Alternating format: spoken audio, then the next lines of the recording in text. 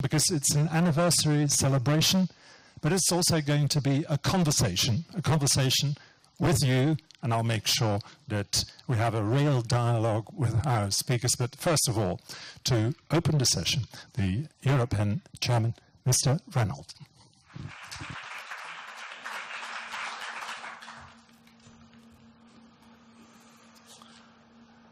Well, good afternoon, ladies and gentlemen. Welcome to our 20th anniversary birthday party.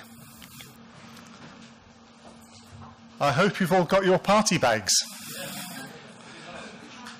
Good, because that's it. Well, EUROPEN was born 20 years ago with a group of companies that recognised their environmental responsibilities, particularly in relation to packaging and the environment, and relation to packaging waste, of course. These companies were willing to engage with developing public policy as the Packaging and Packaging Waste Directive was being drafted by the Commission, and the scene was set for some significant achievements by industry and by the policymakers that we'll hear about shortly this afternoon. Now, here we are 20 years later, considering revisions for the directive that will apply for many years to come, and so the work of EUROPEN will go on. Now, on behalf of EUROPEN, its members and staff, I'd like to extend a very warm welcome to all our guests today, including those from the Commission, the Parliament, the Council, permanent representatives, government ministries, NGOs, and industry trade associations and other key stakeholders. I'm also very pleased to welcome 5 former chairs of EUROPEN. Now, I don't want to embarrass anybody, so in strictly alphabetical order, we have Klaus Draeger.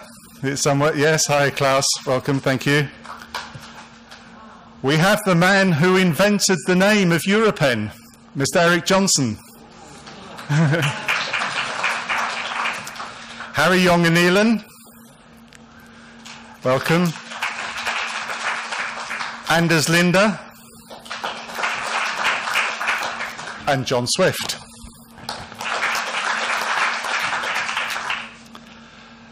I'd also very much like to welcome Julian Carroll, who was the Managing Director of EUROPEN for most of these past 20 years. He was widely respected by all of our members in EUROPEN and by the knowledgeable packaging world, not just in Europe, but also wider. Welcome, Julian.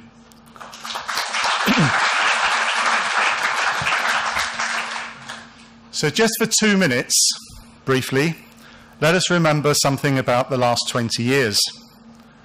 Firstly, some of you in the room may not remember how Europe used to be, when each country was free to have its own individual packaging rules and regulations. So one specific policy objective of the directive was to facilitate the free movement of packaged goods in Europe. Its internal market legal base, with the requirement that member states notify their draft regulations before implementation, has in a few dozen cases proved invaluable in safeguarding that policy objective, and it remains just as relevant today. Now, the other policy objective, environmental improvement, is expressed through the essential requirements and the recycling and recovery targets for packaging materials, and it's this policy area that we will focus on during today's discussions. The Packaging Directive has proved to be a useful and a successful tool in increasing recovery and recycling, and has succeeded in relative decoupling of packaging waste from economic growth. But more than that has happened in the last 20 years. Let's just have a look at some of them. Both policy and individual company ambitions have developed. EUROPEN members have, for example, published their own sustainability reports, and you can find a link to those on EUROPEN's website, and they have had, over the years, applied their expertise in EUROPEN working groups to, for example, the Waste Framework Directive revision, sustainable consumption and production action plans, life cycle assessments and everything that goes with that whole topic, the Global Protocol for Packaging and Sustainability, which is a fantastic piece of work, the role of packaging in preventing food waste, and of course guidance on implementation and enforcement of the essential requirements. So with all of that, I would like to take this opportunity to thank the members for their ongoing dedication and provision of expertise in the various committees, working groups and task forces. And I extend my thanks also to the Central EUROPEN staff, who I think do a fantastic job, and to EUROPEN's advisors, some of whom are here in the room today. Now, let's move to the exciting developments of the immediate and future term that we have now before us. And I'm sure these things are going to keep us all busy and well engaged. So right now, right up in front of us, requiring our immediate attention, we have the revision of the Packaging Directive, including targets, the overall fitness check, and we also have the roadmap to a resource-efficient Europe. So I'm delighted, as we now enter our second period of 20 years, to have Virginia Janssens at the helm as EUROPEN Managing Director, who's going to steer EUROPEN through all these immediate and longer-term developments. Now, understanding of some number of key issues is progressing and maturing amongst our stakeholders. Packaging, I think, is no longer just regarded as waste. It is a bit more than that. And people are beginning to understand that packaging plays an important role in providing citizens with the products they need, the food and drink that they need, in a society which is increasingly urbanized. In fact, we here in Europe, just about 70%, 68% of the population of Europe now live in an urban environment. But still, nevertheless, many of the functions of packaging are still unclear to consumers as the product travels along the supply chain. But it becomes very visible when the product is separated from its pack for consumption or for use, and the packaging is left for final disposal. But as Virginia says, the packaging supply chain as represented here in EUROPEN is using less and less material to get products to the consumer in good condition. In the context of overall sustainability, packaging should be regarded as part of the solution and as a net contributor to achieving the broad sustainability goals of resource optimization and waste minimization. In other words, use as little as possible, but as much as necessary. Further, it is becoming accepted that packaging materials after first use are a valuable resource that can be used again to form more packaging or other useful materials and products, and even energy recovery. And the 2020 objectives of the Commission towards a more resource-efficient Europe are directly relevant for packaging. Ladies and gentlemen, let us now hear from Commissioner for the Environment, Mr. Janusz Potočnik, who will open for us the panel discussion. Thank you for your attention.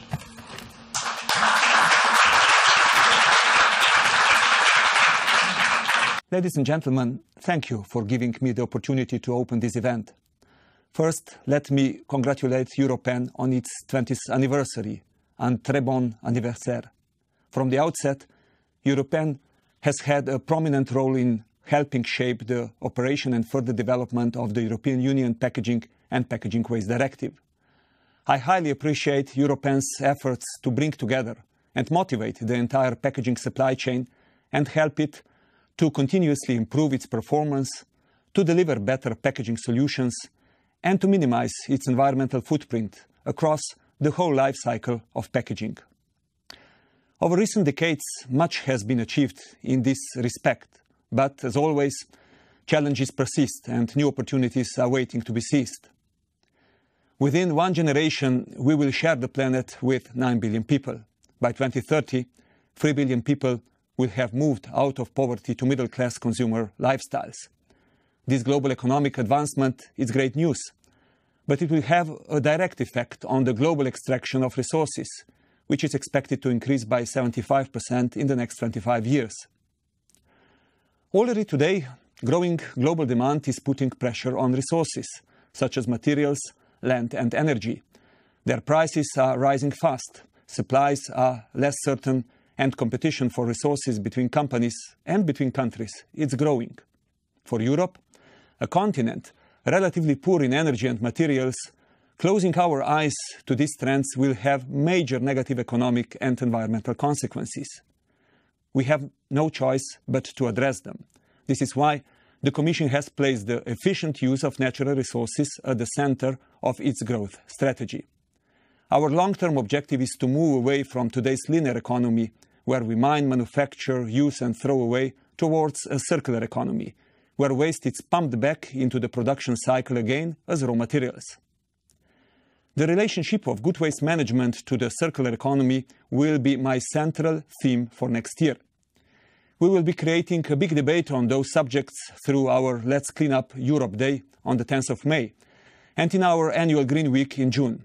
And the debate will be based around the review of our waste policy and targets.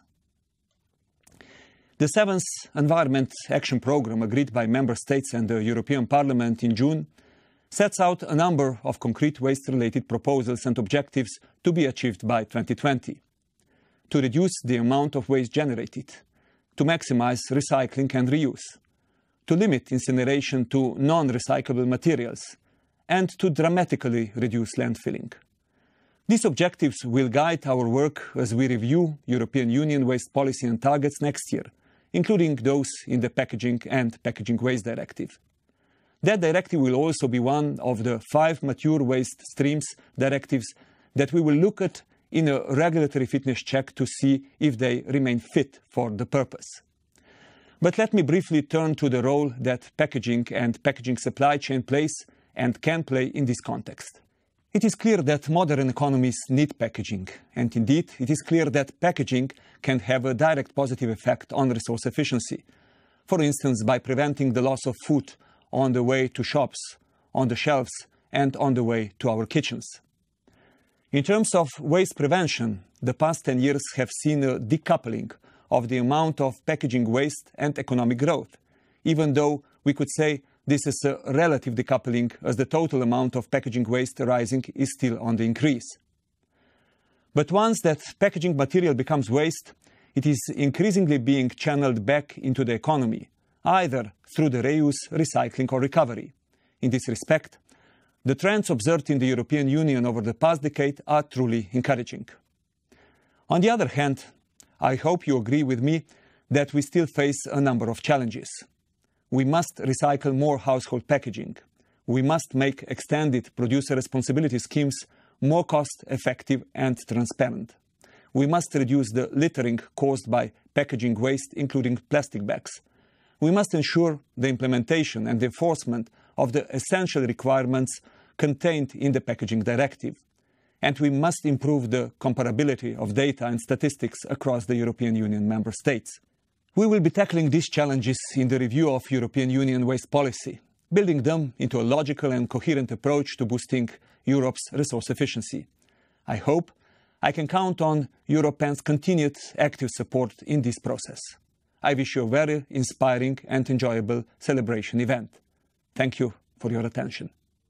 So we heard from the Commissioner himself, confirming quite a few of the points that Mr. Reynolds had made. And let's see in a few minutes, before we start the panel discussion, we'll have representatives of environmental organizations, we have eminent representative of the European Council, we have industry representatives. Let's first hear just a little more from the European Commission on all of this. We all know how important the Commission is as an engine within the EU. And so let's ask Mr. Julius Langendorf, who is with the European Commission, who is with us, and he can go into some more detail on what the Commissioner has said. If you agree, why don't you take 6 minutes from the rostrum to go into some more detail on a few of the points that the Commissioner has made. Mr. Langendorf. Yes.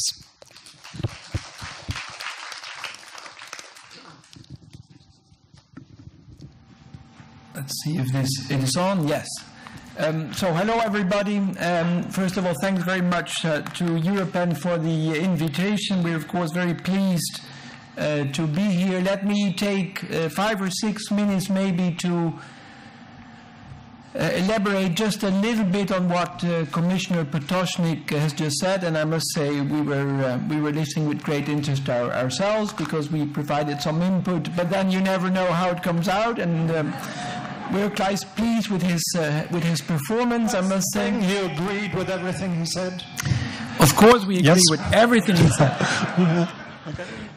Let me just spend a couple of minutes on what he referred to. That's the targets review that is on the agenda for next year, and the fitness check, and that is part of our EU waste policy review. And the Commission just said that that is one of the major things on the environment agenda in 2014. You all know that to start with the target review, that the packaging directive has targets for recovery and recycling of packaging waste. The main issue there, or maybe two main issues there. First of all, we want to increase the ambition with respect to the recycling, reuse, prevention of household waste, of municipal waste, including packaging waste. That's something that was said in the 7th Environment Action Programme. But what does it mean? And I think it's something that is shared by EUROPEN, reading from your position paper, that in terms of industrial packaging, commercial packaging, a lot has been achieved. In terms of household packaging, more can be done and should be done. So what we will try to do, but we will not do anything without a proper assessment of the impacts, is to increase the ambition in terms of recycling of household packaging waste. So that's an important objective of this review. The second thing with respect to the target review is, and it's also something briefly mentioned by the Commissioner, we know there is a big problem in terms of statistics, data comparability across Europe, so the statistics are only reliable to a certain extent, and this is partly related, but not entirely, partly related to the definitions of what recycling or recovery actually is. That is something the packaging industry itself or the producer responsibility organizations are addressing. They have commissioned a study to look at some of the data verification issues, and we are looking forward to receiving that study. Will be very important input. Just to give you one specific example, if the mic is still on, of the issues we're looking at, we have in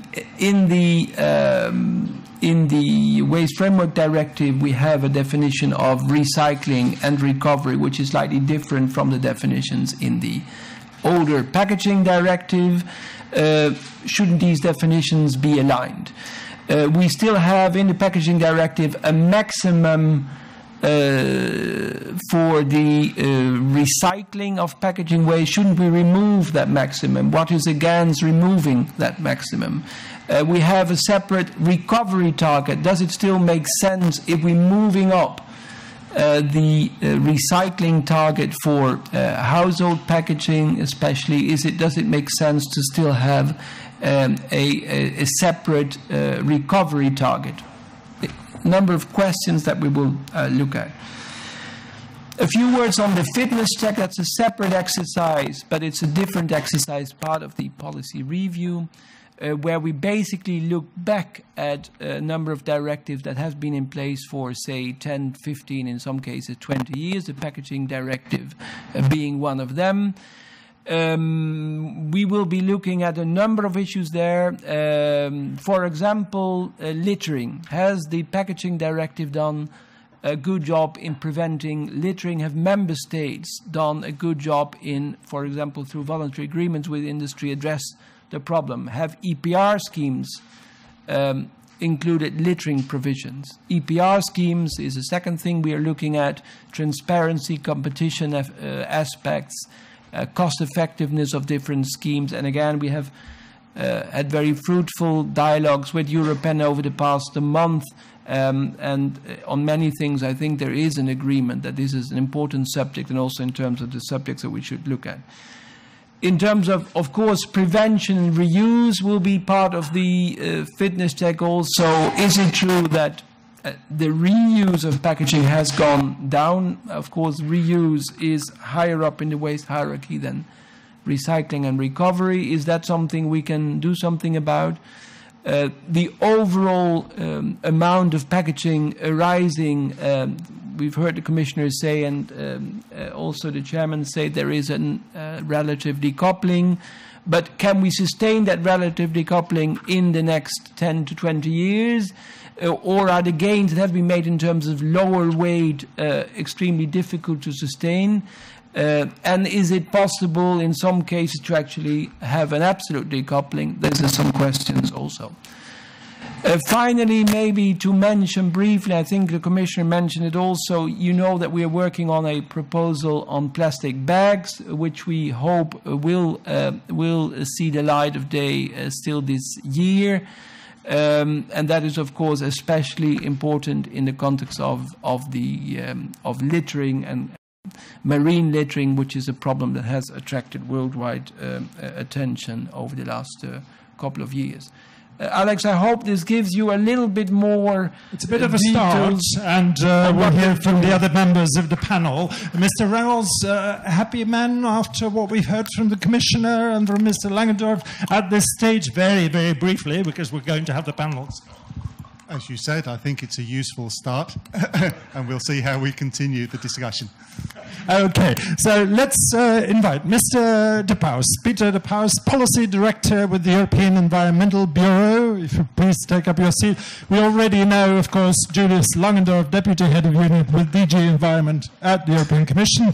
We're very privileged to have Roberta Di Lecce, who is Environment Attaché with the Italian Permanent Representation here to the EU in Brussels. Benvenuta. Sabina Stranad, Director of Resource Recovery with Coca-Cola Hellenic. And of course, Coca-Cola Hellenic sounds very Greek, but it's a lot more than Greece. It's what, 24 countries, it's almost 40,000 people. It's one of the biggest bottling companies in the world within the Coca-Cola Group. And we're also going to hear from Louis Lindenberg, Global Packaging Director of Sustainability with Unilever. Very much a man of design for a long time, but now so busy with his program in packaging sustainability that you no longer have time for the design, but it was your passion, wasn't it? Now with equal passion. And okay, Mr. De Paus, after what we've heard from the Commissioner, apparently industry is doing quite a few things right.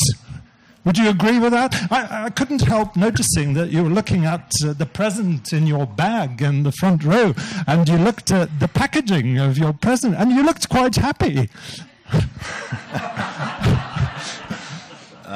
Yes, I looked at the packaging, obviously, to see if I could somehow bring that into my intervention, and I think compared to a lot of the presents given, I mean, it's quite unusual to give a present at your birthday. Normally you get presents, but thank you very much for the present and the invitation, of course. Okay. It is actually quite good. The glass you can reuse, the cardboard, simple material packaging. So I think of course industry is doing well, but the reason they have been doing well in the past has been, of course, also a consequence of the fact we have had a packaging directive that's been steering a lot of those developments.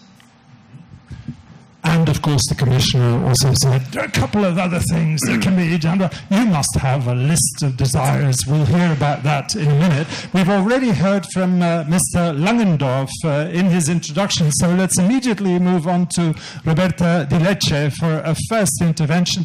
We know that Italy is going to be in the chair in the Council when the review comes up there. So we're looking at Italy here, and Italy, in many ways, has been a driving force in all of this, hasn't it? Yes, good afternoon. I hope this one is working. Can you hear me? Yes, okay. Yes, Italy indeed has played a role in all of this because our previous Minister of the Environment, Mr. Clini, and our current Minister of Environment are both members of the European Resource Efficiency Platform. And this is an issue that we've been paying a lot of attention to because Italy has a tradition of efficiency. We are a country that has few resources. We are a country that has high energy prices. So as you can imagine, for us, environment makes a lot of business sense, among other things, because the more efficient we are, the more competitive we are. And we also tried to help as much as we could in bringing forth the 7th European Action Programme on the environment. We have tried to help the Presidency and the Commission get through with this important piece of legislation. Now, we have heard what the Commission has announced for next year. So for now, the only thing that I can say is that we will have a lot to do. And we look forward to see these proposals. We look forward to working on them. And we hope that we will be successful. Okay, thanks so much. And you're ready to do all the hard work. Sabine Strenan, what we just heard from Roberta Di Lecce, a lot of this makes good business sense, doesn't it? Within your company, you're a driving force behind all of that. You have enormous experience in many different countries. At this stage, something that you can tell all of the panel members that is being done today, sometimes even ahead of regulations. Sabine Strenan. Yes, good afternoon. We are now in 28 countries, and a lot of things happened due to the packaging directive. We have started with the collection of packaging waste in all European countries, but as well in terms of prevention, as this was mentioned earlier. For example, we have started already 2004 with internal prevention targets to reduce the packaging footprint by 25%, and that was with several measures.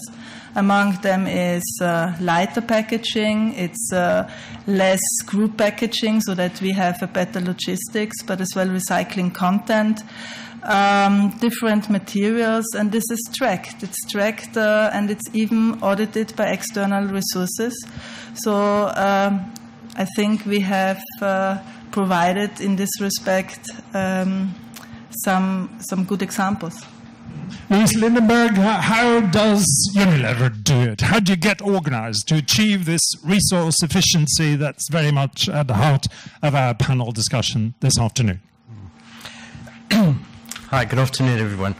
I'll tell you, we've got to go back a few years. So about 15 years ago, Unilever started with the whole program of eco-efficiency in our plants, and we were looking at reducing waste, we were looking at reducing water and energy within our plants. But it came to a point in time where we said, well, actually, we've got a responsibility across the entire value chain, and not just within our own little gate-to-gate area that we operate in. So we did measurements, and we measured from cradle, so where our products are coming from, whether it's extraction or farming, and we measured all the way through to the end of life scenarios. And coming out of those measurements, we then set up ourselves various pillars that we were going to tackle, and we set targets against those pillars. So I have the privilege of leading the waste area for the business under packaging sustainability. And there we said we're going to decouple our business growth from our environmental impact, and we're going to look at reducing our waste by 50% per consumer use. Now, you can imagine that trying to do that, there's only a certain amount of packaging that you can reduce from your products before you start causing damage and going through the value chain, or reducing barrier and shelf life and all of those kind of things. So what we had to do to be able to offset that and to help us to progress is we developed a whole new team within Unilever that's focused on materials capability, and they work outside of your traditional project time, which is about 18 to 24 months. So they're working on the long-term agenda of how can we find new materials, how can we develop new technologies and create new innovations. And yeah, in 2010, when we launched the Unilever Sustainable Living Plan, Paul stood up, Paul Polman, and he said, we have set ourselves massive targets. We know about 50% of how to get there. The other 50% we have absolutely no idea, but we're going to do it anyway. And that's what we're doing. We're using these groups and we're working through open innovation, and we're inviting everybody. I do loads of keynotes around the world to engage people and to get them to come forward with ideas and to help us to really try and push this program.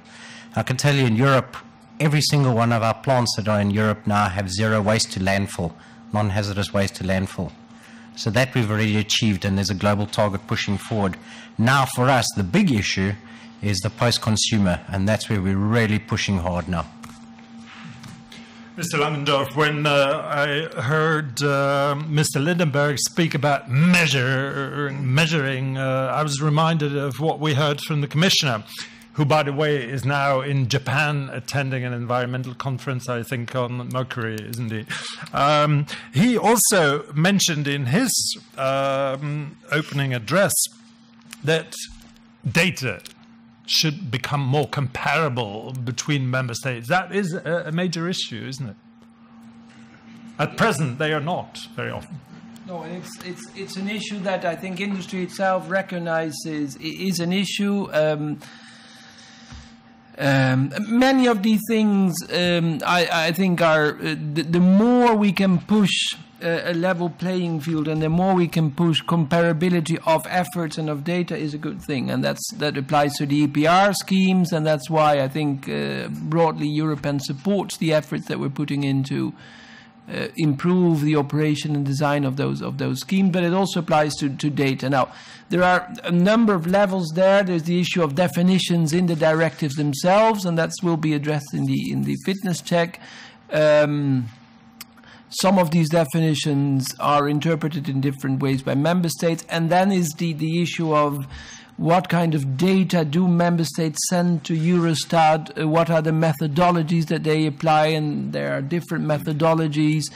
And that is something that... Sometimes there are real anomalies, and then Eurostat may ask a question about it, but then it's not very clear what happens with the answers. It's also not always very transparent, is it? Is that published, that kind of information?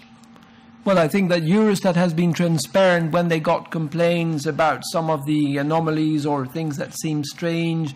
They replied, but they in turn rely on the information they get from member states, and if member states use different ways to gather or process these data, there's only so much that Eurostat can do. But again, the industry itself is working on the study, and we've been in touch with them several times. And we're looking forward to that study that should come out any day now, my understanding is. Eurostat has been involved, and it's very good input to the fitness check that we're conducting, because everybody realizes that here there's still a lot to be done. It might be either in the legislation itself to some extent, or in terms of guidance to member states on how to report, what data sources to use, what methodologies, and so on. Mr. De Paus, you also need figures to base your position on, verification of what is being achieved, etc. But you can't measure everything, right? So this, how do you see the role for different partners in that chain? That has been stressed a couple of times, how EUROPEN manages to look at the whole of the chain. That is what the Commissioner seems to really appreciate. In your wildest dreams, in the perfect world, where do we need to move to make it even better? We don't tell you about our wildest dreams on panels like these. They're way too scary for. we always come with very, very modest, simple requests that we do think. Give us 3 examples. I think. First of all, I mean, as NGOs, we're not in the business of gathering, crunching data numbers. We sometimes ask people to do it for us if we think the Commission is asking the wrong questions or doing the wrong things. But I think in this case, the Commission is asking the right questions, doing the right things. So we're eagerly looking at what they're doing, what they're basing themselves on. We'll engage in the impact assessment. I think in terms of what we're expecting in a very modest way again, generally speaking, is a number of things. I think first of all, we do think it's very important that we start proposing and having prevention targets in this new directive. It's something that wasn't easy when we started with recycling targets many years ago, but look where we've come today, and we need to make that step now for the prevention targets as well and go in that direction. Secondly, we do need to look critically at how we can scale up the recycling targets. We are favoring an approach where you would regularly increase at a predictable pace to increasingly higher level. I've been looking at your position paper, by the way, while I was preparing. So one of the issues that comes up there, I think, then, is the essential requirements as something to look at much more closely now. Our own experience as NGOs from across Europe has been that the way that's been implemented hasn't worked that well, and we do need to become more prescriptive on that in order to make the recyclability, the reuse of packaging materials a lot easier. And finally, on producer responsibility schemes, we agree about that needs to be harmonized. We do think it's essential that becomes an upward harmonization, of course, to the best performers we already have in Europe today. So I think that's sort of in a nutshell how we Let's see what Mr. Lindeberg makes of all of that. We hear words like targets, like restrictive, blah, blah, blah. Mr. Lindeberg, is this the way to go? So I agree with the majority of it. I'm a little bit nervous when we start talking about preventative, because it's almost as if we're looking in a microcosm at packaging itself and forgetting about the macro picture of product and packaging and the whole value chain. So a little bit nervous there. But what I think is that in general, really good progress has been made. I agree certainly with the statements that we need to increase recycling and recovery. I certainly agree with the Commission that reporting needs to become much more harmonized definitions and consistent across the Union. And the reason why I say that is because myself and some of my colleagues from bigger corporates, some in the room, are starting to use that data to determine the programs that we're driving. So I look at the company and I say plastics in Europe has got X recycling rate, and I'm using that as a tool for my engineers to determine which materials they're going to select when they're designing a product. So they're starting to look at these kind of figures and say, well, if PET is at 50% and high density is only at 40, I'll go with the PET. So, these are the kind of tools that we're starting to implement now. And it comes to essential requirements as well. I make a joke sometimes, and I say for big businesses, in waste reduction or sustainability is another word for VIP, value innovation programs, because for years and years companies have been reducing packaging all the time, and we've got to a point where we're using the optimal amount of packaging. So now what we're looking at is the end-of-life solutions and how we can couple both of the reduction and the recycling and recovery to give the optimal product. Mm-hmm. Mrs. De Lecce, as we hear these big efforts being made to reach that optimum level, being reached in some cases, you think this is very important? The Commissioner already mentioned it in the fight against food waste. Yes, exactly. And I don't want to feed the stereotype that Italians are all about food, but we actually consider reducing food waste as one of the possible priorities during our semester. And we think that it's enormous. It's 1.5 billion tons a year. Exactly. In per capita terms, Europe and America are the worst of them. 100 kilos a year of food wasted. And this is something that in the current crisis is becoming even politically unsustainable. We cannot let this happen purely and simply. And so we believe that this is a domain where we could work hand in hand with the stakeholders, with the industry. And I'm here also to sound you out, if possible. And I don't know if I can ask permission to our moderator to ask a question myself.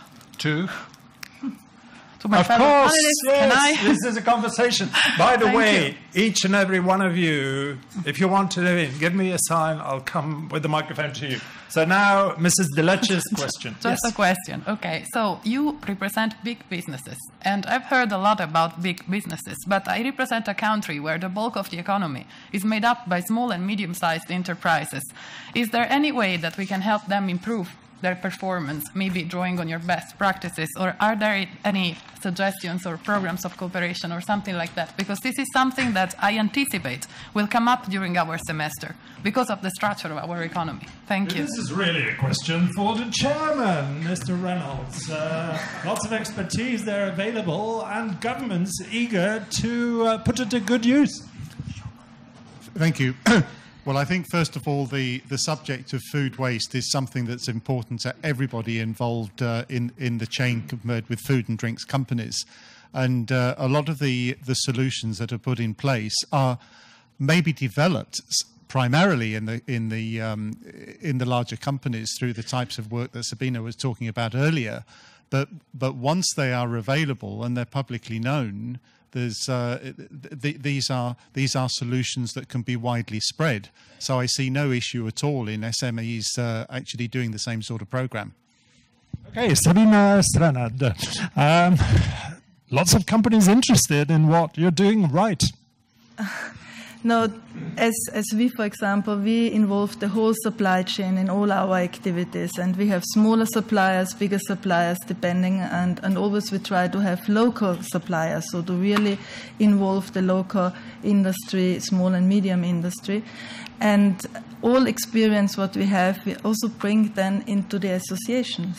We work, for example, in Italy with the Soft Drink Association and with other associations, where again we bring in our experience. And in terms of recyclability, there is from the bottle platform a standard how to make PET bottles more recyclable and what should be avoided in order to hinder recycling. And that is translated to broader in all the countries, and is helping also smaller producers, local producers, to gain and build on that. And, of course, this conversation bringing a beautiful smile to the support from industry. I mentioned DPR schemes. Of course, we have to look at some of the details, but overall, there is a common recognition that there is scope for improving their operation and that we want to cut costs, be more transparent in some cases, address competition issues and so on.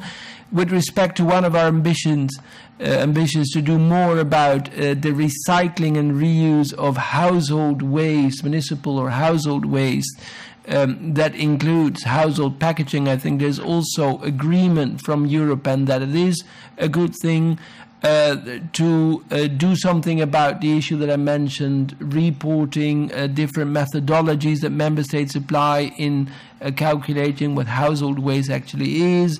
There is agreement. So if you look at all these things, we feel that there is a lot of support. If you turn to some of the more material specific aspects, we talk to the glass industry. They tell us, please help us achieve more recycling and reuse of glass. That, of course, means better separate collection. What can you please do about that? The plastics industry, we had a conference 10 days ago. They themselves propose that the recycling of plastic can be dramatically increased. They suggest 62%. The European Parliament calls for 75%. We'll see where that ends. There is broad support for a landfill ban on plastic. So on many of these things, what we see is a support from industry to do more.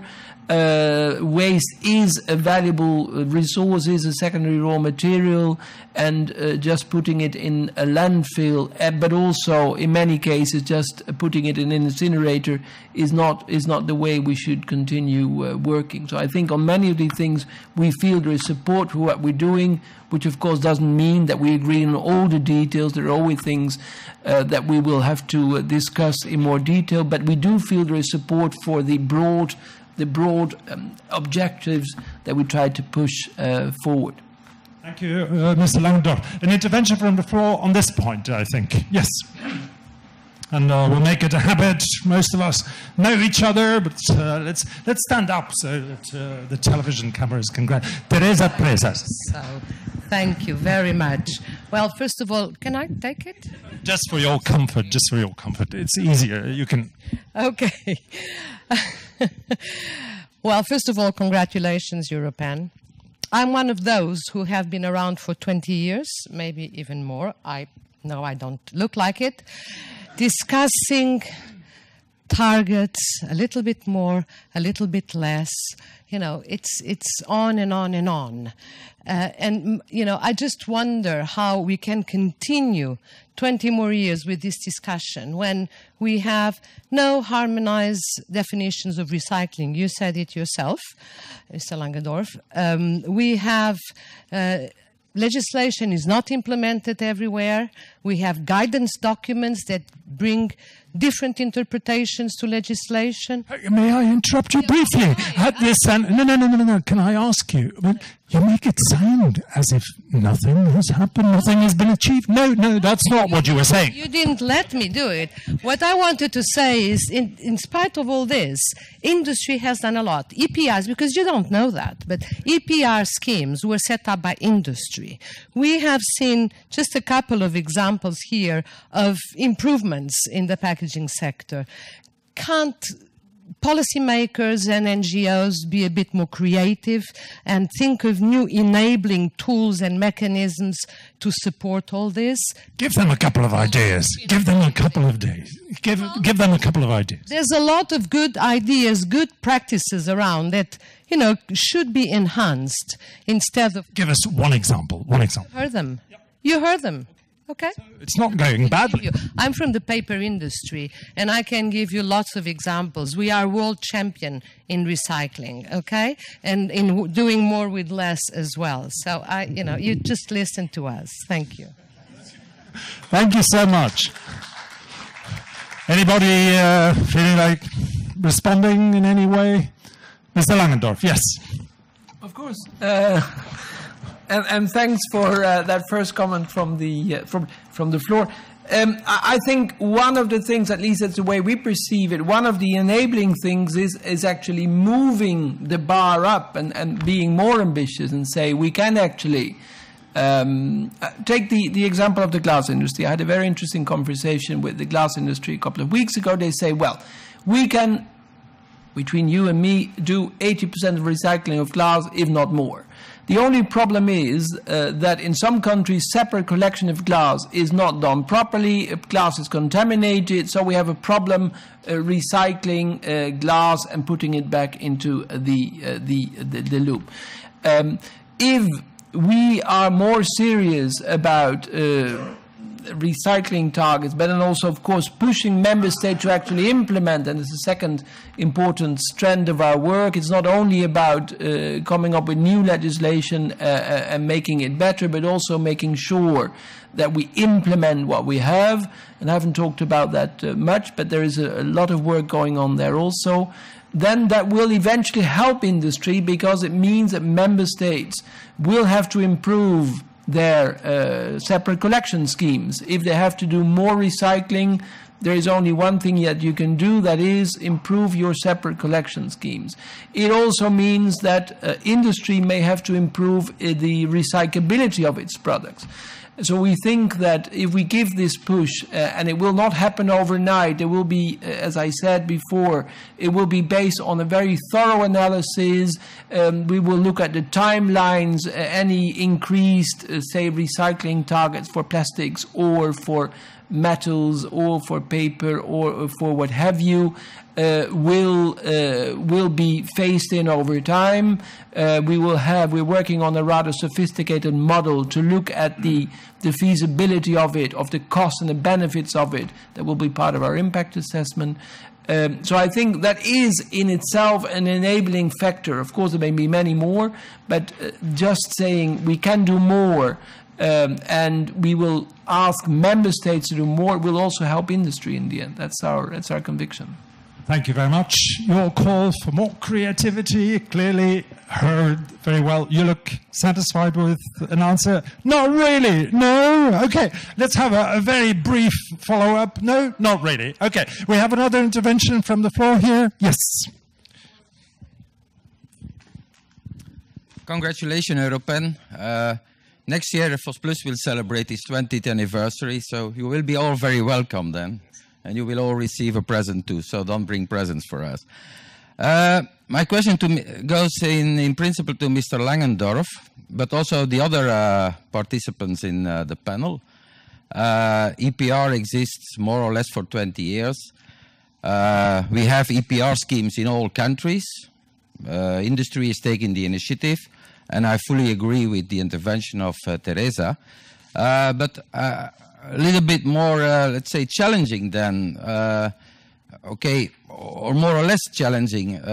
Why in, let's say, 50% of the countries, we see performance, we see efficiency, we see effectiveness, and in the other 50%, we don't see it at all. We have really low performance. The European Commission is, during a few years now, studying EPR, having now also a close look at reviewing the targets. But do you have in the meantime any idea why some are performant and others aren't at all? Okay, we'll ask the question to the Commission, but generally, when someone asks a question like that, he has some idea about the answer. Would you mind sharing a bit of your own answer to your own question at this stage, or shall we wait for the Commission to speak first? Yes, let's wait for the Commission first. Mr. Langendorf, a question for you again. It's basically about EPR and level playing field, isn't it? Widely diverging realities out there in different member states. You want these things to work, right? How make sure that they do work on the basis of fairness and a level playing field? Yeah, well, I think that's precisely one of the objectives of our efforts, and it's not so that we've been studying on this for years and years. It's a subject that we described in a study that we released early last year, and there's now a follow-up study, and I think many of you are involved. What we tried to do is work out a number of, and again, in close contact with industry, of recommendations, golden rules, as they're sometimes called, to make EPR schemes more effective, but also more cost-effective, because what we see is that many schemes can be effective, but at very different costs. So you see that in some countries, the industry pays much more than in another country, but for the same results. So why is that? What explains that? That is very closely linked to the issue of transparency. How much do you pay in? What do you get for your money? Where does the money go? That's an important thing. So it's clearly a subject that is very high on the on our agenda. We hope to have the study ready by the end of this year, and we will then have to see to what extent we can either put some of the conclusions into the proposals for revision of the directive, so in the form of legislative proposals, or in the form of guidance to member states' recommendations. That is still a subject that is a bit open, but it's clearly something we're working on very intensively, and again in close cooperation with many of you. It is, and that's a more broader question, it is a fact that the implementation of waste legislation across Europe is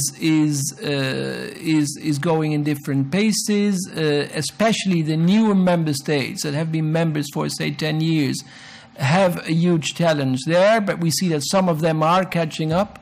Others have more difficulty, so we're working extremely hard also with those countries, giving them recommendations, trying to see how we can use structural funds money to improve recycling facilities, structural separate collection, and things like that.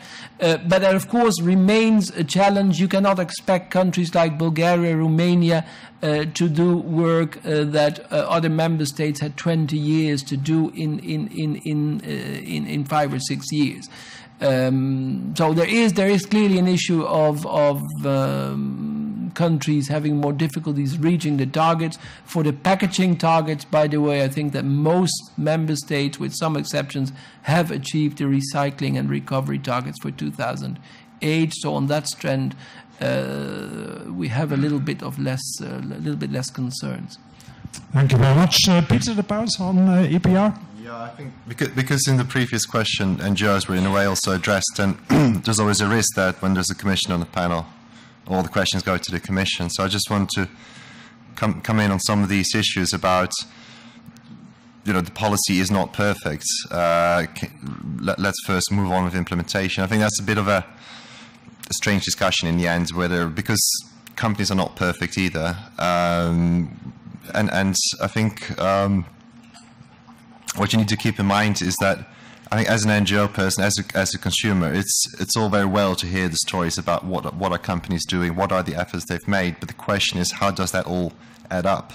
There is an environmental imperative as well for doing all these things. There may be an optimal efficiency level that makes sense to an individual company, which may be completely inadequate to solving a societal problem like reducing carbon emissions, reducing pressures on ecosystems. So you do need a bit more than just hearing the good stories about what companies are doing. Of course, if there are, in the case that there are good examples, I think there are quite a lot of NGOs who are actually active in that field, who engage, make partnerships with companies such as WF does with Coca-Cola, for example. I mean, these things do happen, of course. As EIB, I don't think we're sort of have a high enough PR profile to be interesting for that. But I mean, that is something that, of course, does happen. But if you look at the implementation, I mean, this is a general problem across the board. It doesn't apply only to waste policy. It applies to all our environmental policies. It applies to a lot of other policies, including to our own monetary policies and the whole problems we're having in the Eurozone. And there's a very interesting overlap between those countries who are having difficulties meeting Eurozone requirements and those meeting environmental problems. We're not going to start discussing monetary policy. We're going to stick to packaging and packaging waste. But my point is there's a bigger problem there. You don't require the waste packaging policy to resolve that one. Okay. Yes. We have another intervention from the floor. Yes. Hello, my name is Monica Mireles and I work in sustainability for IKEA. And I wanted to react a bit of what Mrs. Lecce mentioned about how do we help actually the smaller enterprises, and actually touching in 2 points that for us are actually hindering the circular economy. And one is the administrative burdens, and the second one is actually the infrastructure. So the reason why we have, well, anecdotally, Italy is one of the countries where we face the most trouble to get our recycling done. And that's basically because we don't have a local recycle that they can do our plastic recycling. We have these loading ledges where we have plastic to be granulated and then fixed again into a structure that holds the pallet, basically. And we can't do it in Italy. This plastic needs to be transported to Austria.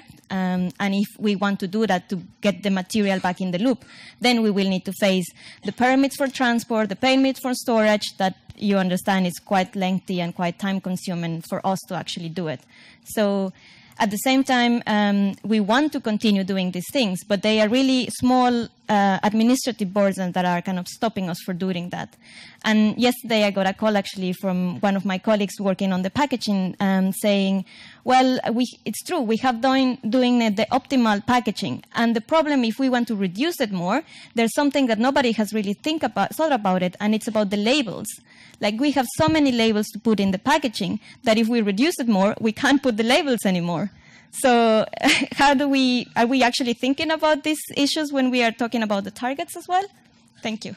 Okay, and thank you for putting us with our feet on the ground, a real concrete situation. This is the kind of challenges you're facing every single day as well, Sabine Stranad. These concrete, how do you make all of these overall objectives work in concrete terms? And of course, maybe Roberta Di Lecce will want to say something on situations in different member states, maybe also in Italy. We'll see that in a minute. Okay. So we are also operational in Italy, and I agree sometimes Italy might be a little bit difficult, but I have to say we have got no problem with recycling all our plant waste, and we are also meeting zero waste to landfill. So in this respect, that was not an issue. And this is applicable all over the countries, and we have to be transparent, and it needs to be clear, and it can be also checked, and it is checked versus third parties. So it's not only a good branding story, it is something which is real happening, and there is one pure reason why it is so strongly implemented, and that is cost saving. Because whatever we do in terms of prevention, in reducing packaging through the whole value chain, is reducing, on the one hand, a cost factor, on the other hand, a CO2 footprint, which is indirectly a cost factor. So in this respect, there is a pure interest of all industry and all companies to do this actively and follow up on a regular basis. Roberta Di Lecce. Okay, first of all, I didn't know that this was going to be a seminar about the situation in Italy. So I didn't. Just one example. I didn't prepare myself to respond directly to this question. So, and I'm not going to talk about any other member state either. But I want to make a general remark, which is that sometimes we can have the very best intentions and a very good waste legislation, but it is a reality of life that in many, many member states, the division of competences over the various authorities that deal with the different aspects, such as special planning, managing of the territory, and other infrastructure building and other related aspects, are split among several actors. And to carry out a coordination of all of these actors is absolutely a challenge, and this is not only in Italy. I think this happens in many parts of Europe. So the only way to get through this, since it is not possible to change the division of labor among state authorities just for this, is to carry on with a better coordination, an improved coordination, and to try and have everyone on board. Okay. Anybody else on this issue that was raised before we have? Yes, Mr. Lavender. On the SME issue, because that's something that many people have mentioned. There has been, and I don't know to what extent people are aware of it, but there has been an exercise going on last year where SMEs could tell us in the Commission what are your most hated directives in terms of administrative burdens across, not environment, but across the entire policies of the Commission. And that was called the Top 10 exercise. So there was a list coming out of the top 10 most irritants in a way. Some of them were actually related to waste. And we took that extremely seriously. We read the comments. The Commission responded with a communication saying, okay, this directive, these are comments, we're doing something about this. We felt that the comments we received from SME organizations, Business Europe, but also national organizations, were not always very clear. So it was difficult for us to know whether this was a case of national implementation, gold plating, or administrative burdens imposed by national authorities, or it was actually something in the directive itself that could be removed without jeopardizing the environmental objectives. To cut a very long story short, what we intend to do is to really follow up on that, organize a workshop with the SMEs that made comments and possibly also others, and see in those pieces of waste legislation that were mentioned, to see what it is that we can do at our level, and we hope to do that in the course of the spring 2014. It requires a bit of preparation to get SMEs in and to really talk through some of these issues, to see what it is in terms of administrative burdens, reporting, whatever requirements. Of course, also part of the fitness tech that I talked about. Are there obsolete provisions that can be removed?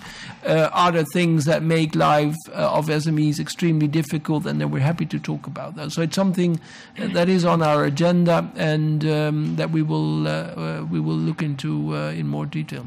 Okay, thank you very much. Yes, very briefly, Mr. Lindenberg, and then we have 3 interventions. 1, 2, 3, and 1 row. Okay, Mr. Lindenberg. So just quickly, coming back to the topic about big corporates and the work that they're doing and sharing with small companies and things.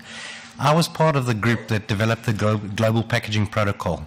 And that was done through a whole lot of big corporates getting together and sitting down, putting a lot of resource behind it, and finding a common definition, common methodology of doing measurement, a common way of speaking to each other within the industry, all the things we're asking for now.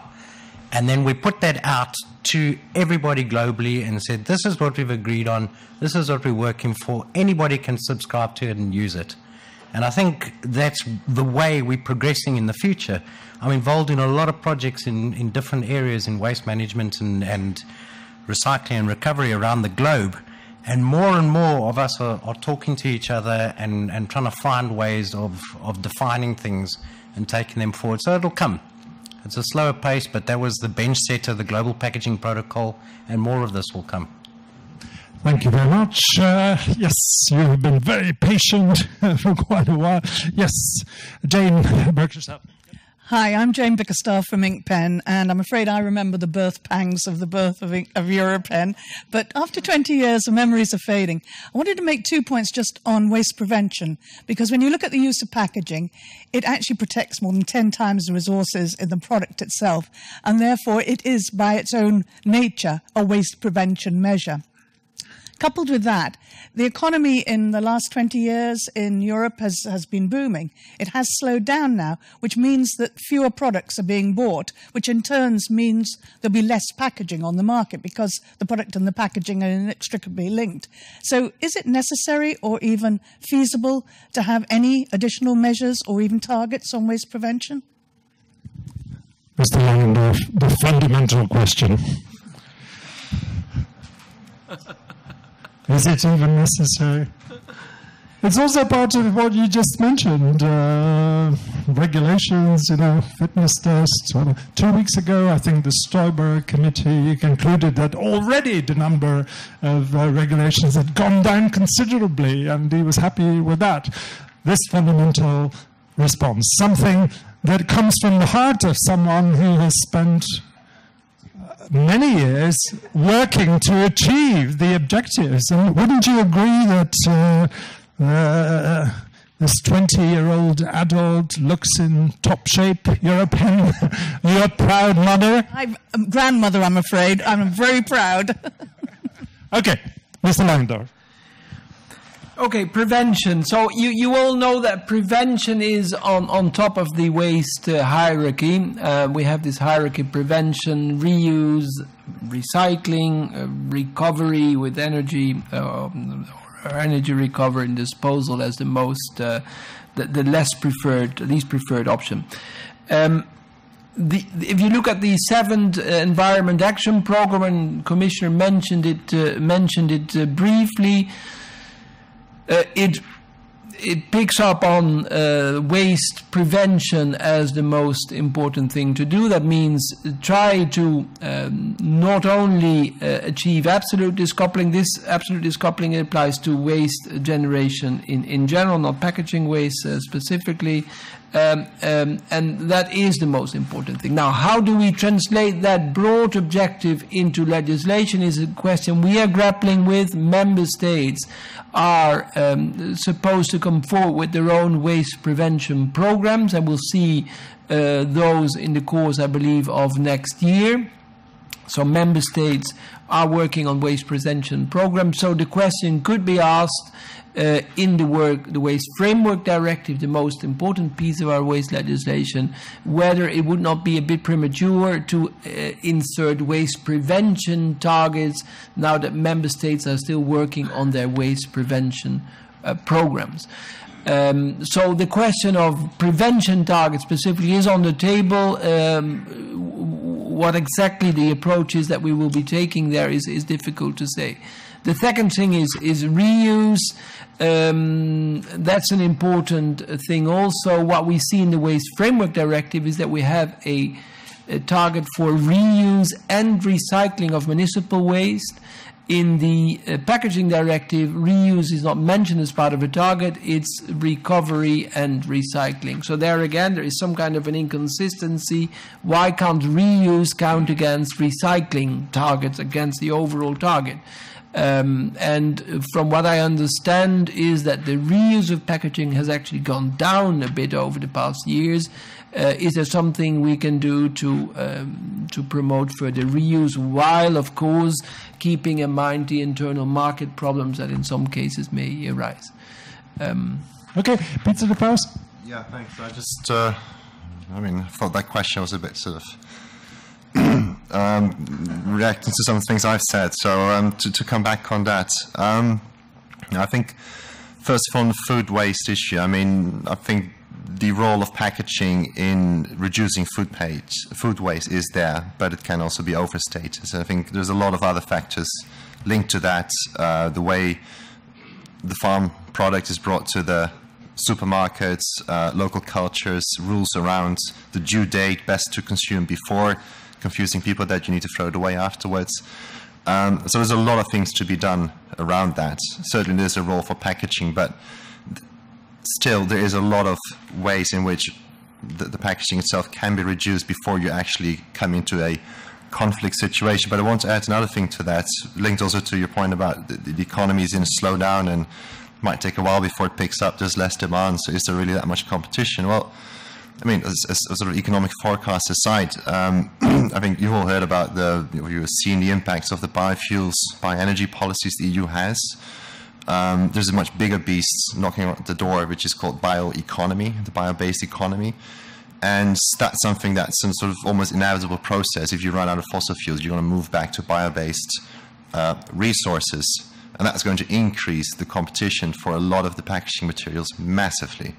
So I think there is a very strong imperative, even for that reason alone, to reduce it. If I can just say one thing on the top 10, because that's sort of another thing we're hearing a lot about. I always get a bit nervous when irritant becomes a factor for policymakers, asking people what the irritate is about. I think when you look at these issues, you need to be really very fact-based, very clear. What exactly is it that's causing a certain cost that can be reduced without actually not compromising achieving the objectives? So I think you need to be very clear about that. And when you start talking about how irritant is it that you need to do something, could become a very unpleasant discussion. So. Okay, and we certainly don't want unpleasant discussions. We want matter-of-fact discussion, and that's what we've been doing all afternoon, I think. Harold Kep? Yeah, hello. My name is Harold Kep. Congratulations here to EUROPEN. I'm here on behalf of Braskem, which is a Brazilian producer, also with locations, production places in Europe, in Germany. I have a question which concerns a specific product, but it's also kind of an example and therefore, I guess, worth mentioning it here when we come to waste prevention. Obviously, Italy has thought that a ban of plastic bags, of single-use plastics bags, is the best way to prevent from waste and from negative aspects, littering. Marine littering has been mentioned, especially in the public discussion, which was a very vigorous one. And I know that now also Commissioner Potočnik mentioned it. There is a discussion also about to tax bags or even ban bags on a European level. And what comes into my mind is, don't want to go into details, whether these kind of instruments for some products which might look in the first place as not good for the environment, but we all know that plastic bags, they have a function and they carry things, they can be reused, they can be recycled like any other plastic packaging. And we have vigorous discussions also to ban other packaging products like polystyrene, tableware or whatever. So is this a viable instrument, or should you not stay very much to the principle of the essential requirements requirements and look at prevention and recycling targets in general? Or will the Commission and also countries or NGOs ask to pick up specific product groups in the packaging arena and ban them or tax them for whatever reason? Okay, thanks very much. And I think you were the first one this afternoon to pronounce the word ban, were you not? Had we heard the word ban before, Mr. Langendorf? Not from me so far, I think. Plastic bags. I mean, again, the Commissioner, I think, mentioned it very, very briefly in the context of littering, and I personally believe that littering is a big problem. Marine littering certainly is. It has been mentioned in our green paper on plastic waste, and it's no secret that the Commission has been discussing a possible legislative proposal on plastic bags for quite a long time, and we are all quite eager to see what form it will finally take, this proposal. And honestly, I don't know myself exactly, and if I knew, I wouldn't tell you now. We will have to wait, hopefully not so long, and we will see. The discussion has been going on a little bit about to what extent should the problem of plastic bags, and we're not talking about all plastic bags, we're talking about lightweight plastic bags that are basically less frequently recycled and reused than more solid, thicker plastic bags. So that's an important distinction already. But what is the best approach to tackle that problem? We have 100 billion plastic bags in the European Union consumed a year. And according to our data, some 8 to 10 billion of those are littered in nature and end up in streams and seas and lakes.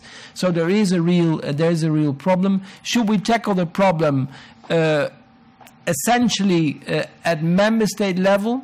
So giving member state a number of instruments to tackle the problem, or should there be an EU-wide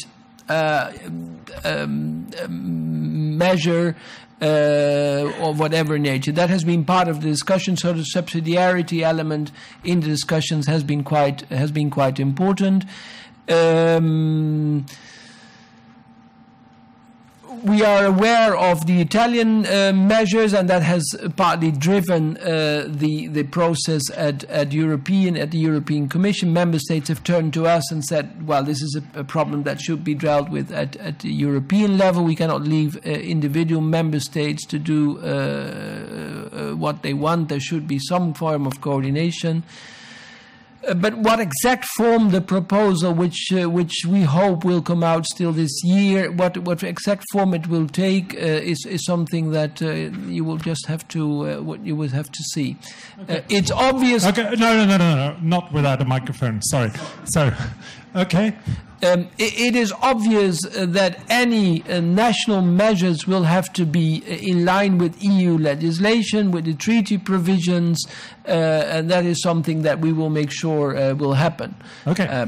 Okay. We only have 6 minutes left for this panel, and you had a remark that you could not express immediately. Very, very brief. No, it's just more about the principle. If we tackle now one product which is supposed to drive littering, you could also ask for what to do with plastic bottles or with much of other packaging. And there you don't talk about bans or tax or whatever. And this is, to me, something, it's more a principle question. Okay, you've made your point and you've made it clear that it's a principle question.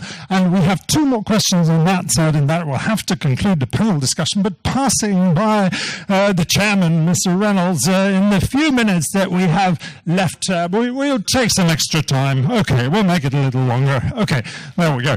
Let's forget about separate. Yeah, here we go.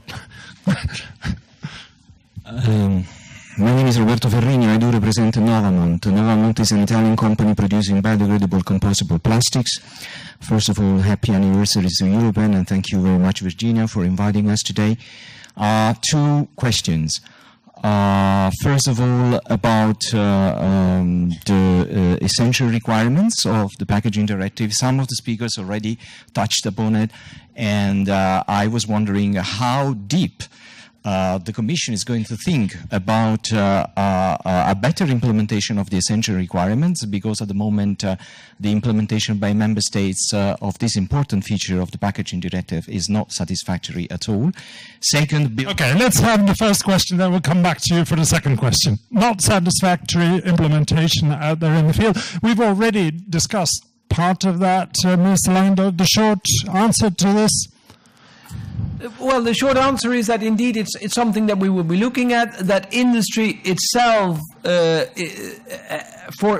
for the reasons I think that you mentioned, there is a cost factor. So there is a drive to take essential requirements seriously. It's true that what member states tell us, they find it difficult to monitor, enforce, because the essential requirements as contained in the packaging directive are rather general. Recyclability, reusability, it's all rather general. How can member states really monitor and enforce that? They don't have staff, they don't have the expertise. At the same time, we know there is good practice in some member states. Others are working on some more guidance. What is also clear is that some issues are not sufficiently or not adequately covered by essential requirements. Take the issue, and it's something that came up at the plastic waste conference. Biodegradability is an issue that is described in rather general terms, but we all know that biodegradability can mean different things to many different people. So that's an example where maybe we should be more specific about what biodegradable means. Biodegradable in nature, biodegradable in industrial processes, and so forth. Just one example. Okay, thanks very much.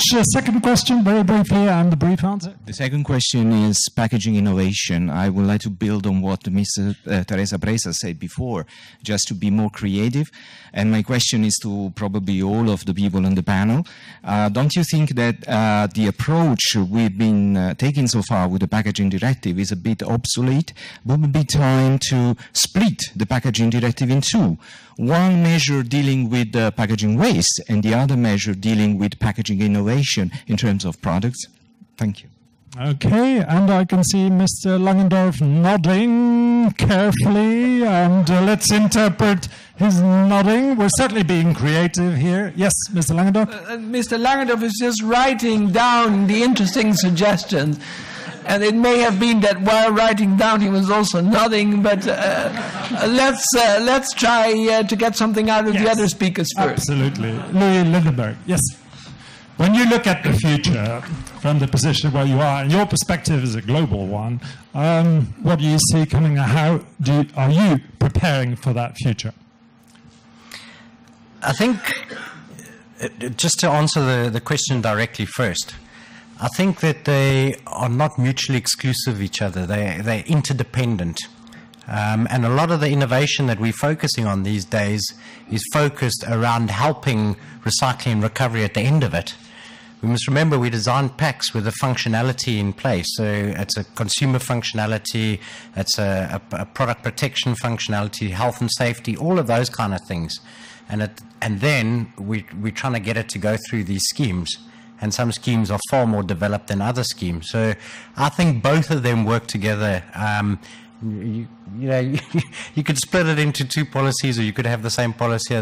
But effectively what we're trying to do is we're trying to extract as much value as we possibly can from the resource that's left over, and use the minimal amount of inputs in the beginning. And you're using both levers to be able to do that. Okay, and I can see you nodding, and I'm not going to ask what it means. You're in agreement on that one. Yes. 3 more interventions. You were first, then you... okay, 4 more, and that would probably have to conclude. Okay. Sorry? Is there a Q&A afterwards? This is our Q&A. Just ask your question. Yes? Right.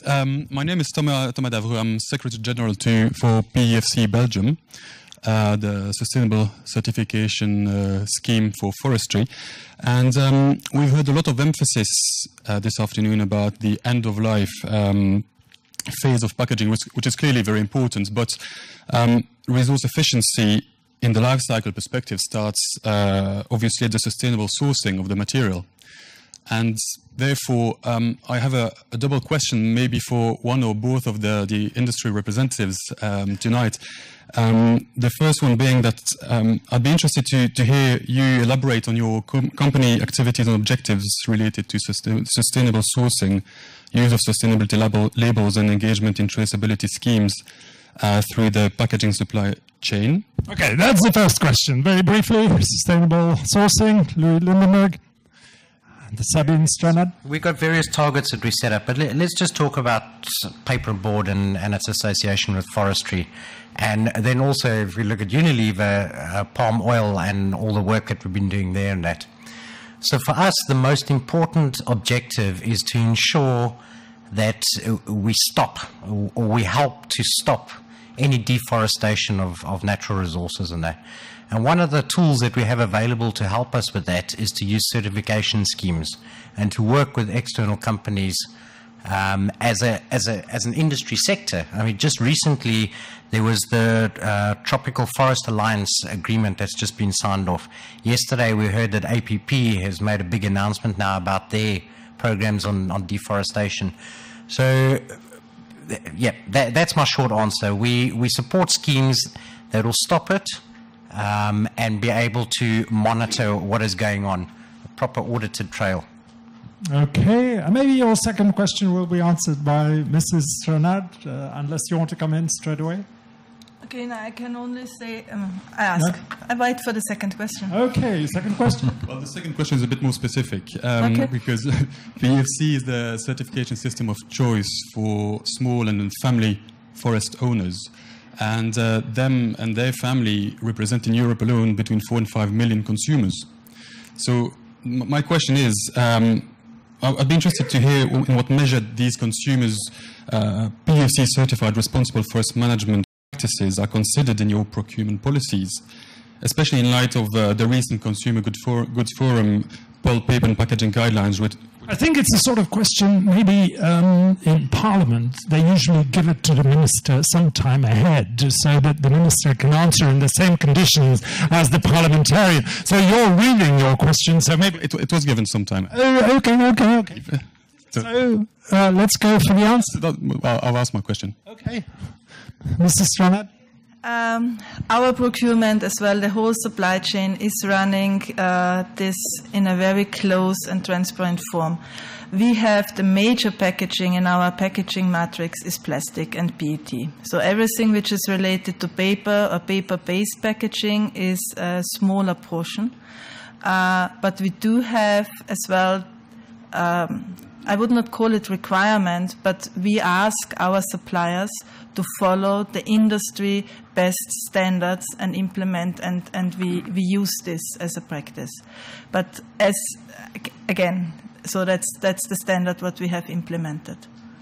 Okay, you also had a question. There was another one over there. Well, my name is Tom Schneider. I'm the president of the World Packaging Organization, and this is not an intervention. I also want to compliment Mr. Langendorf.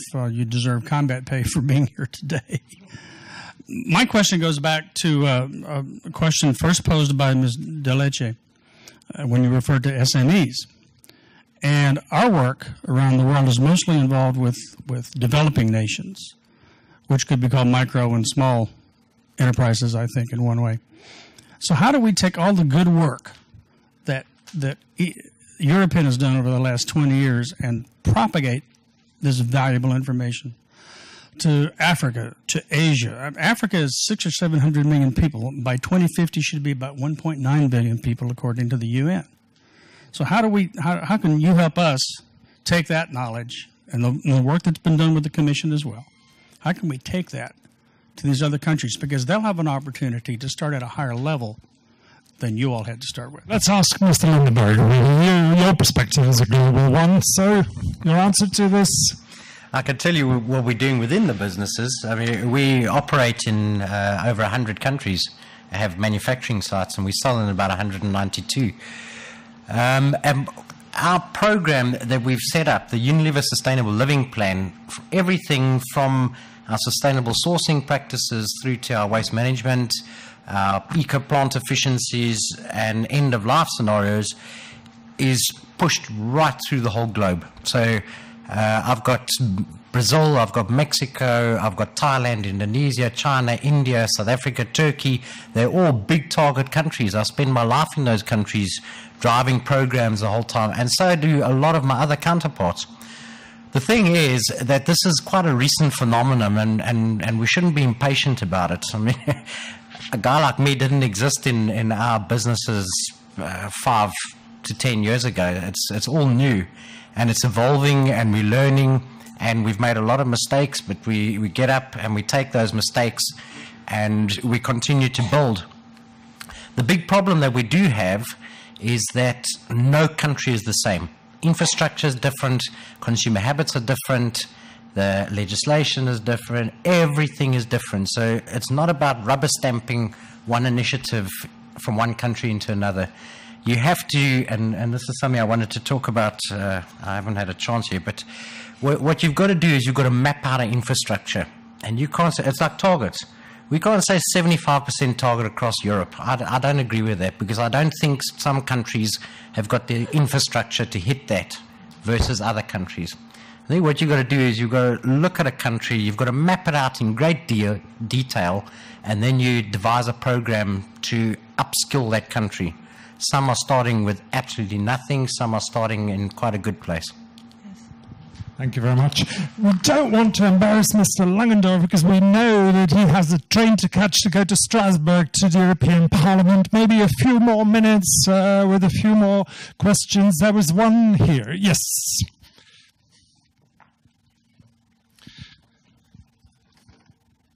Yes, thank you. John Swift, as you heard earlier, a previous chair of EUROPEN. And I want to take us back to the essential requirements, and particularly the suite of SEN standards, which was developed and harmonised with the purpose of demonstrating compliance against the essential requirements. Louis Lindenberg earlier on referred to the Global Packaging Protocol. I also had the pleasure and the honour to be part of the team developing that protocol, and I think a key element of that is the references that are made all the way through that protocol to the SEN standards, and indeed at the time the ISO standards that match them were in the final stages of developing them. So you see those references to SEN and ISO standards all the way through that, and I think Louis made the valuable point that is a document that exists. It's there in practical terms for use. I would dearly love to see it more widely used, and I think we need to think really that we have the practical tool as the packaging chain to actually be demonstrating the compliance.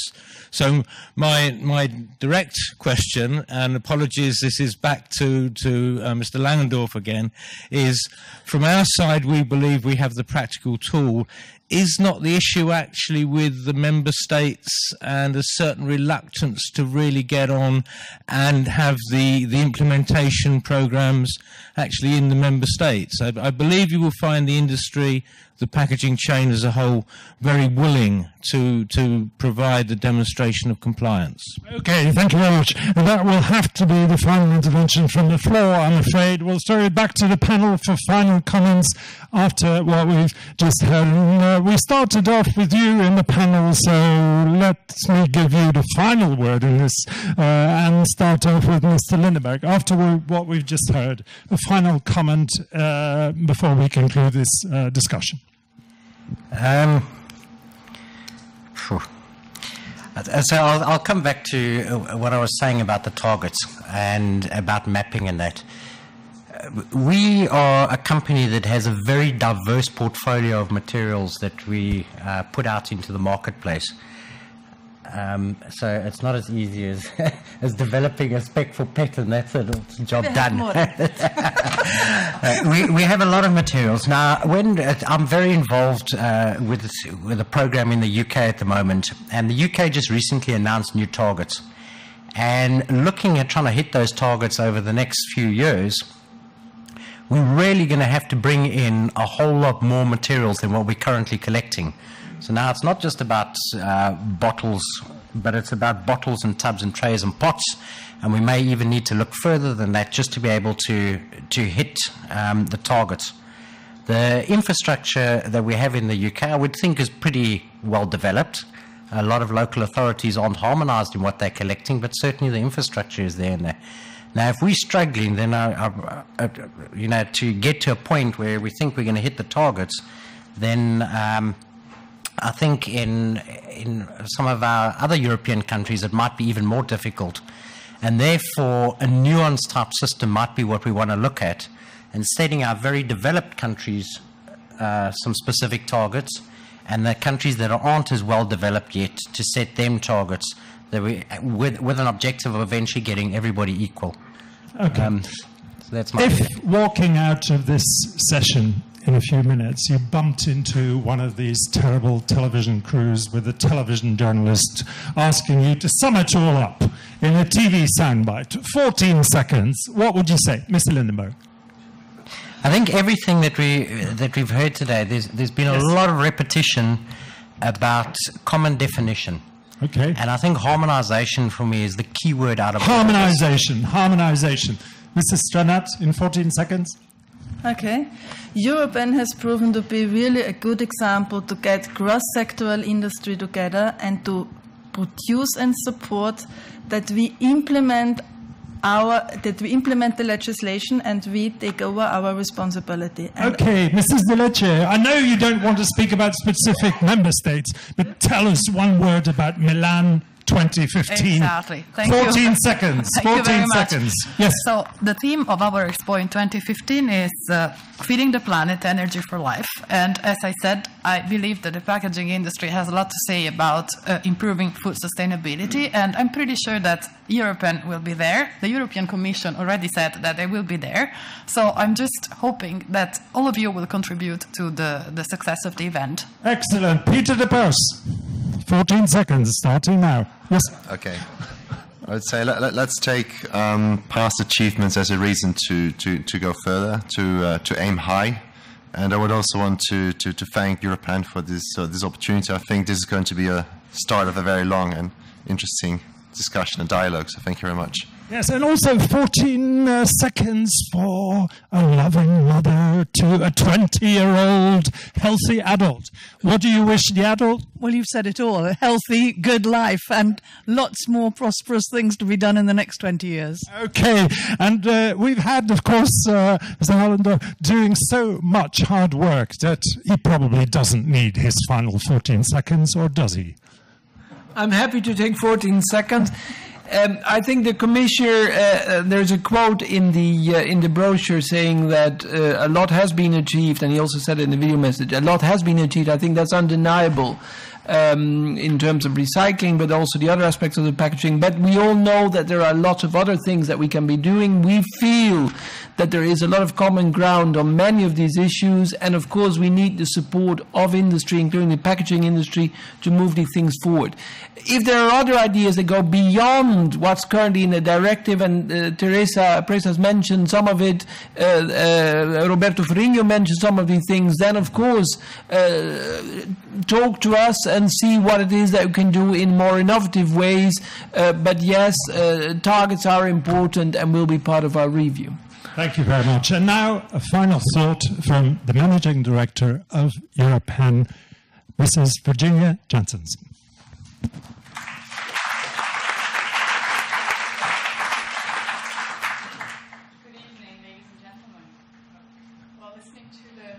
Views and questions of this evening, one could conclude that EUROPEN has just secured its other mandate for another 20 years.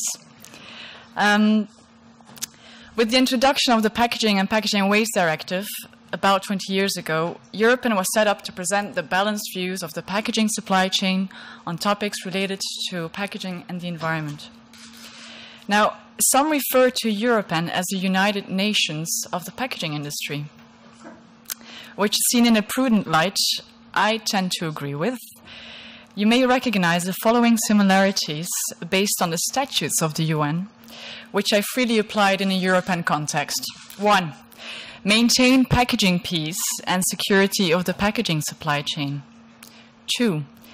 develop friendly relations among members and other stakeholders based on respect for the principle of equal rights. 3, achieve cooperation in solving problems of an environmental character and in promoting and encouraging respect for packaging and for fundamental freedoms for all packaging materials. And 4, the organization is based on the principle of the sovereign equality of all its members. Where we differ from the UN, among other things, is our active contribution to the EU policy and regulatory process. EUROPEN welcomes the current EU waste legislation review, and in particular the review of the Packaging and Packaging Waste Directive, which we still consider the appropriate and effective framework to drive and accelerate efforts towards greater resource efficiency for packaging and packaging waste. It is therefore encouraging to hear the Commission's current considerations and focus areas. Has the Commission left? Yeah, Julius has left. So, for instance, EUROPEN also supports, and Julius has raised it during the panel discussion too, the full implementation and enforcement of EU waste legislation in all member states. This will, among others, help close the existing gaps between member states. 2, we also support the focus to collect more household packaging waste for recycling or recovery. EUROPEN therefore suggests specific requirements in the Packaging and Packaging Waste Directive to boost post-consumer packaging collection. 3, we also support harmonization of certain definitions in the Waste Framework Directive and the Packaging and Packaging Waste Directive, and to harmonize the reporting and the calculation of recycling and recovery in the member states. We're also there to support, or EUROPEN also supports a gradual phase-out of landfill, provided that adequate recycling or recovery infrastructure is in place in the member states where it is needed. And last but not least, EUROPEN supports also to improve the effectiveness and transparency of EPR schemes for packaging waste, which are key to drive prevention and to meet current and future packaging waste targets.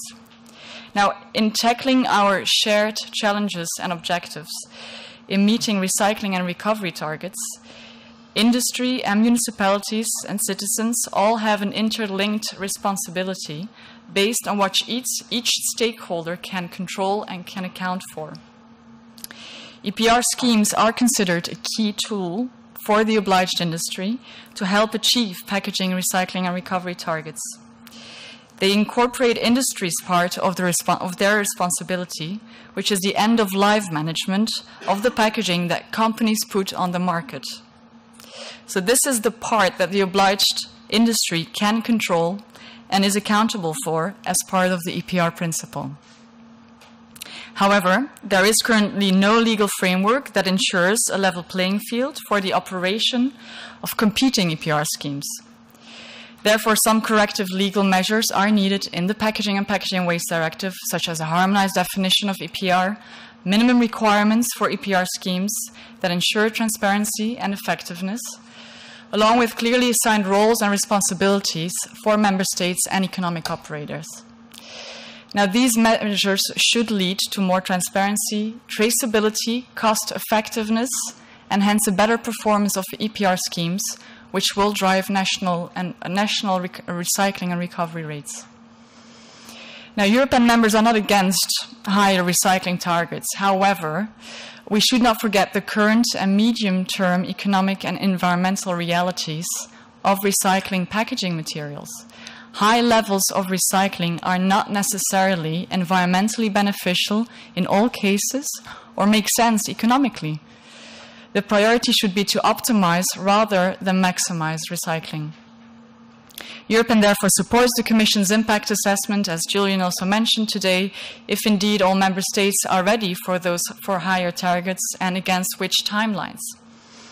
In a nutshell, EUROPEN calls on the Commission to propose realistic and achievable targets in the Packaging and Packaging Waste Directive, taking into account the infrastructures, current performances in the member states, economic and technical feasibility in the member states.